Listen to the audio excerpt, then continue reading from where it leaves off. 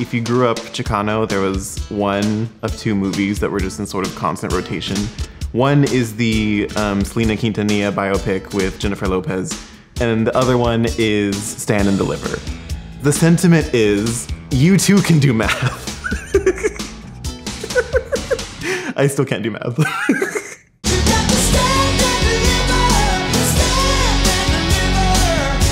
So Stand and Deliver is this 1988 movie starring Edward James Olmos about this teacher who goes into this underprivileged Mexican-American classroom and he teaches them all how to do math, basically. You know the times tables?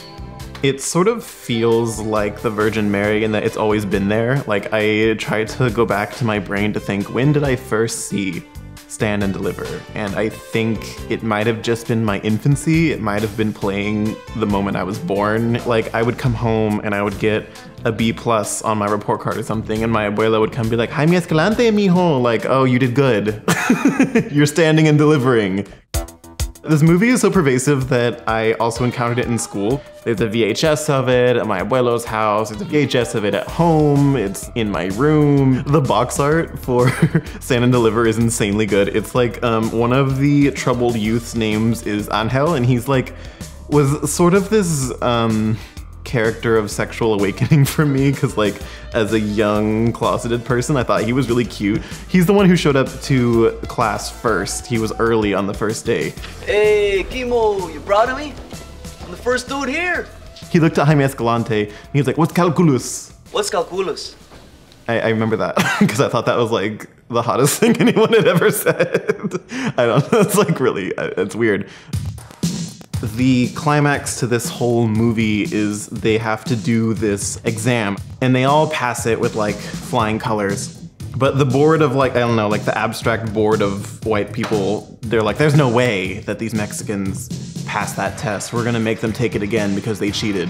And so then like the second half of the movie is all about them having to prove it over again, which I think is this really cool parallel to the Mexican-American experience where it's like, not only are you going to have to succeed, but you're gonna have to succeed again and again and again and again and keep succeeding until it gets through their head that you're worthy and you can do it. And I don't know, that part was really inspirational to me. I think that's the part that I take earnestly, very seriously. Then there are parts where like, I don't know, he has like a heart attack and it's the funniest scene I've ever seen in my life. Because he's so stressed and he cares about math so much. In my head, it's like, he's in this stairwell. And he's by himself. Anyway, he's trying to like climb these stairs and he's like kind of bent over like this because he's thinking so much about these kids and he just like wants them to succeed so bad. And he like clutches his chest.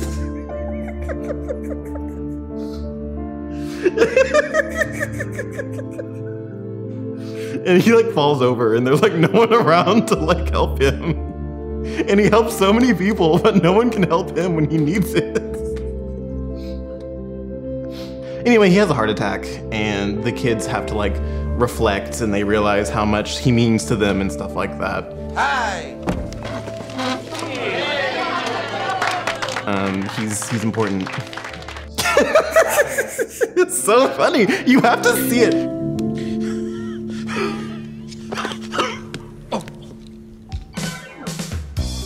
I want absolutely no one to look at this movie. No, just like, I think it's like, if you watch it, keep your mind open. There's problematic things in it, whatever, but it's still a really important film. You should not touch Stand and Deliver. Like, just leave it alone. Don't make a new one. Don't use a hologram of Edward James Olmos for it. Just let it lie because it's gonna be bad. It's gonna be racist probably. In the internet, there's gonna be so many think pieces about why it's wrong and why it missed the mark and why it failed to update, blah, blah, blah, blah. I don't wanna deal with that. Don't do it.